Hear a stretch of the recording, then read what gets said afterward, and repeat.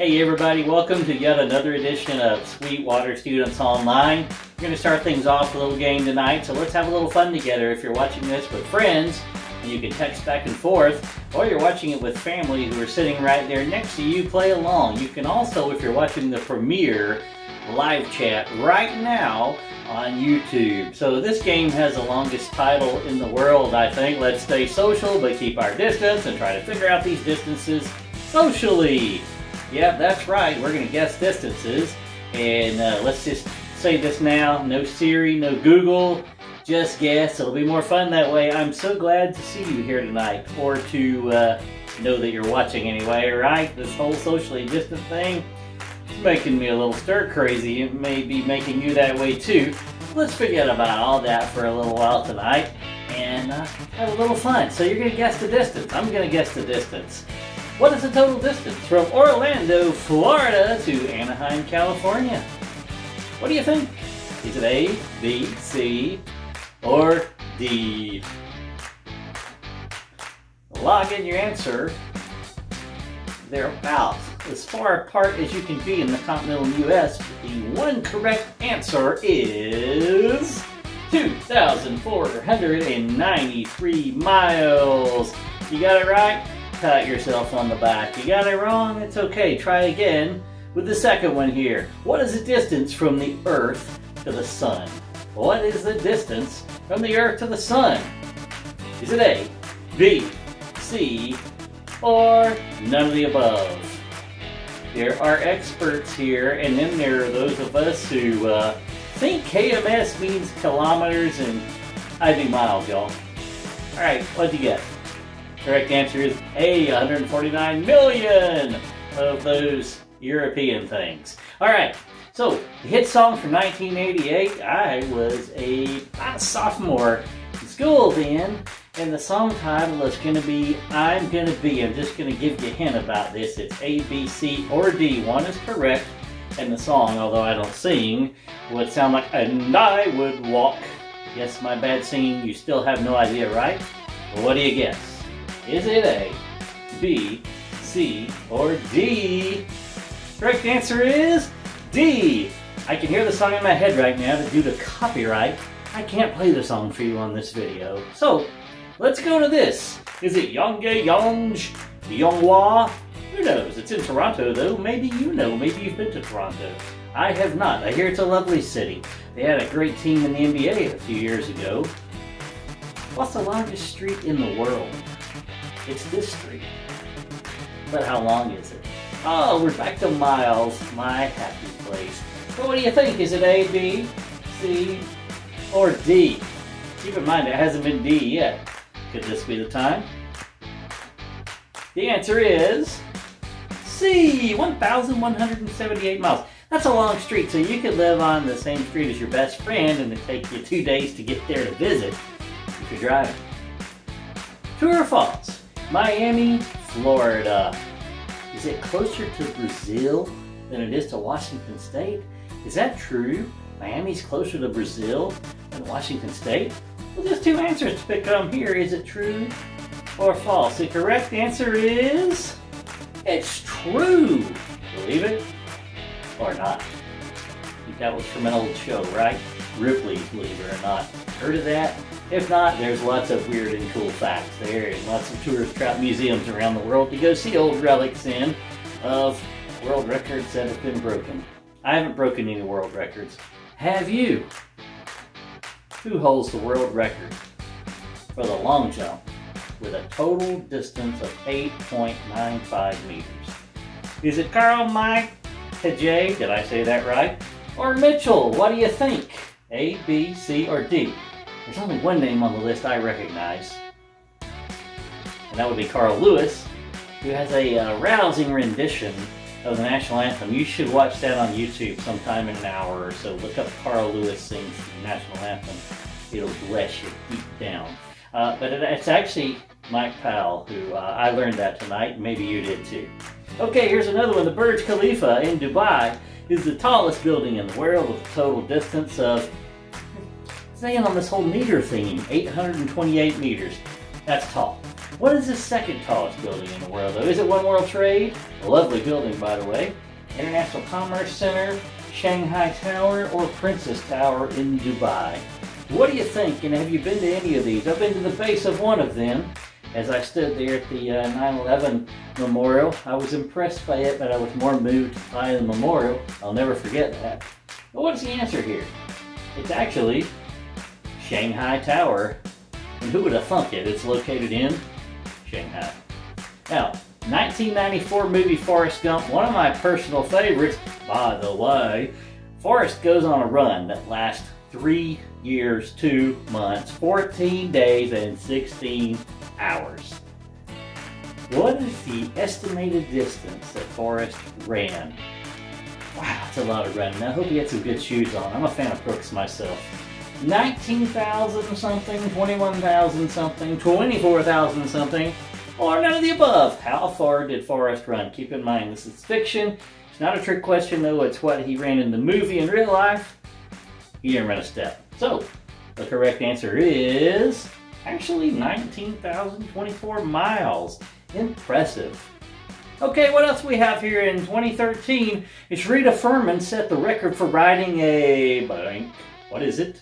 Riding this device, this mode of transportation, underwater for a total distance of 1.3 miles. I mean, unicycle underwater, 1.3 miles? Really? A tricycle? Seriously? A snowmobile? Can the engine take that? Or a submersible scooter? B seems like the absolute winner on this, right? Here's the answer. I see a unicycle. Maybe I'll look that up and watch it later too. So much fun to be had looking at these videos of these world records and weird things like underwater unicycles. But, you know, what's the distance between a regulation soccer net's goalpost? What do you think here? Is it 7.32 meters, 8 yards, 24 feet, or all the above? This is a trick question. Let's find out. You got your answer ready? It's actually all the above. How great is that? Neither of those two matched. Again, meters, so foreign language to me. So glad you chose to be here tonight. It's going to be a 7-minute message in just a moment after a few other surprises.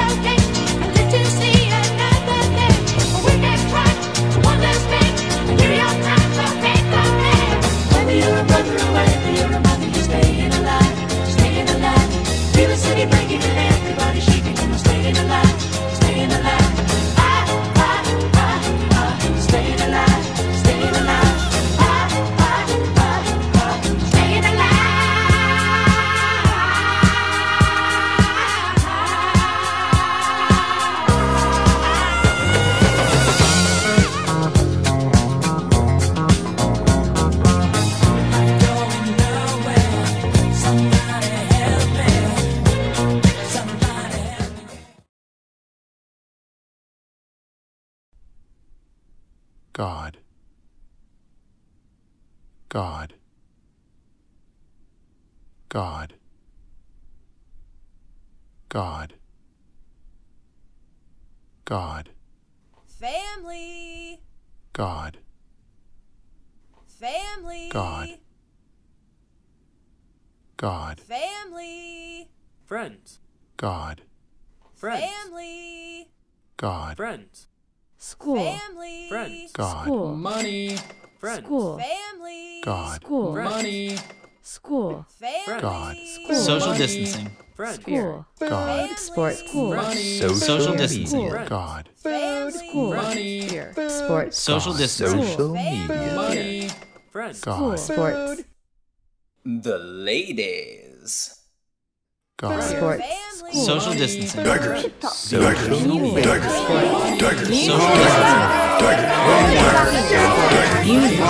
distancing.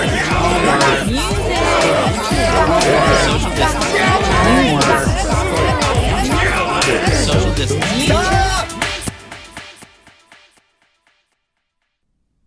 God,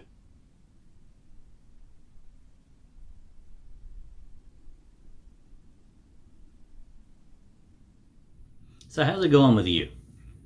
What are you learning during this time we're in right now? I've had moments in the desert where I just feel bleh. I felt hopeless, fearful, like the walls were caving in. I feel like I'm driving my family crazy too. I mean, I know Aiden's enjoying destroying me at Super Smash Brothers on Wii U, and Penny's enjoying binging Amazon Prime with me. But other than that, I could probably be a little irritating to my family because I'm an extrovert. I love to be around people. I get energy from being around people, and I talk non-stop. So they're having to listen to me non-stop. It's unreal, really. But we'll get through it, right? Did I describe someone in your house right then? So, been trying to get through things, but I've also spent a lot of hours lately being creative and innovative, and it's really sparked something in me to learn how to better create online content, which I've spent a ton of time doing for our church. So there's some good coming out of this, and I think if we take a deep look at ourselves, there's a lot of good coming out of what we're going through right now. So what are you learning in this? I posed the question the other day on Remind and also on Facebook. That way I wanted to get students, parents, youth workers, and people from our church and who follow our church's page in general to respond. And I had a few responses, and little did they know they were helping shape this 5-minute message. Jenny Hayes, she's a young attorney from our church, and she's quite entertaining. She said she's learning that her hobbies were eating in restaurants, participating in non-essential services, and touching her face. I think most of us can relate to that, right? Shannon Jordan, a youth parent, says she's learning to be patient, to not be critical of others' comfort levels during the pandemic, and to keep her eyes on Jesus, while also not being fearful. Now, one of our seniors, class of 2020, you guys have had to pivot. Brianna Pereira says she's learning to focus on the good situations and to be grateful for the good times. Also, she's learning that things are meant to be, they'll happen in good time, in God's time. She also mentioned learning to not worry about things we can't control. That's tough right now, isn't it? But we're learning. Now, Camille Marcus is a dear friend to my family, one of our youth workers, and she posed a lot of great thoughts on this question too. And her biggest thing, she said, is the no-brainer part of it, that God is telling us to be still and know that He is God, as it says in Psalm 46:10. I've heard that verse a few times from me if you've been around the last few months. The second part of that verse, part B, if you will, God says, I'll be exalted among the nations. I'll be exalted in the earth. As Camille said, if we won't make the time for God, then He loves us so much that He'll make the time for us to spend with Him. She's also excited about the restoration of family time and the restoration of marriages, because marriage and family is such a big deal to God. How big? Well, in Genesis 2:24, The Bible says, therefore a man shall leave his father and his mother and hold fast to his wife, and they shall become one flesh. See, God made marriage between a man and woman, and he made the family right then in Genesis chapter 2, the very, very first part of the Bible. And it's a big deal. It matters. The enemy, Satan, knows that, and he's trying to tear marriages and families apart. This quarantine's actually giving people time to get closer, to restore bonds. Now, on a total different level, pollution's down. The world is cleaning up. Read a report today that touts the pollution levels as being so low in Los Angeles and Beijing and big, stinky, polluted cities like that, that you can actually see blue skies from the city. And then Venice, that historic water city. Venice, the canals are actually clearing up. You can actually see through the water instead of it being murky and muddy and polluted. Does God really care about the environment, though? Actually, yeah, he made us as humans as caretakers over it. Genesis 1:26-28 says, God says, let us make man in our image, after our likeness, and let him have dominion over all the animals of the earth and over everything in the sea and everything on the land. So basically, he made us the caretaker, and he made us in his image as male and female. And he said to be fruitful and multiply. So Adam and Eve did so, and we're all descendants of them today, but we're also given responsibility of taking care of the planet. So this is actually a good thing happening. My friend Scott Wesley Brown, he asked this question: is God using one microscopic virus that's a billionth of our size to strip away much of what the world worships? Wow. The world, families, individuals, we've made God either forgotten, irrelevant, or simply a God of convenience who is way down our priority list until disaster strikes. God said in Psalm 46:10, not only be still and know that he is God, but that he will be exalted in all the nations across the earth. He'll be exalted in families. He'll be exalted in individuals. So take this time to laugh and reflect about our habits like Jenny Hayes. And take this time, like Shannon said, to be less critical and less fearful, more trusting, like Brianna said, to trust God's timing and to trust that he's in control. And then, like Camille said, to see God at work out there right now in individuals, in marriages and families, and all of creation. So what's God teaching you through this time?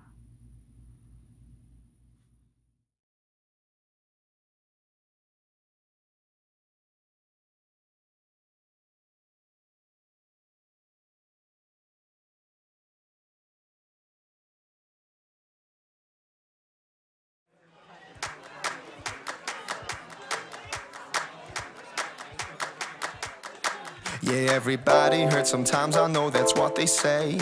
But right now it seems this loneliness won't go away. Yeah.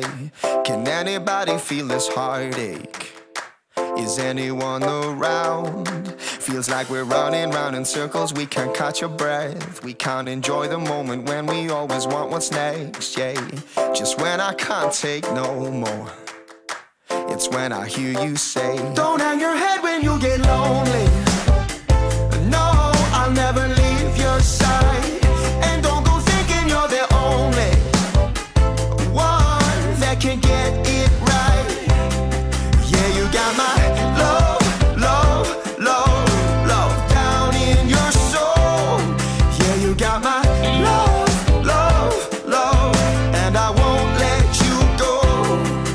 I know there's nowhere I can run, there's nowhere I can hide from the one who gave his life so I could get back mine. Yeah. So when you can't take no more, look up and hear him say, don't hang your head when you get lonely. No, I'll never leave your side. And don't go thinking you're the only one that can get it right. Yeah, you got my love, love, love, love down in your soul. Yeah, you got my love, love, love, and I won't let you go. Your mercy is new every morning. Your grace sustains all of my life. You are the one that I run to. In you I am satisfied. Oh, your mercy is new every morning. Your grace sustains all of my life. You are the one that I run to. In you I am satisfied. Don't hang your head when you get lonely. No, I'll never leave your side. And don't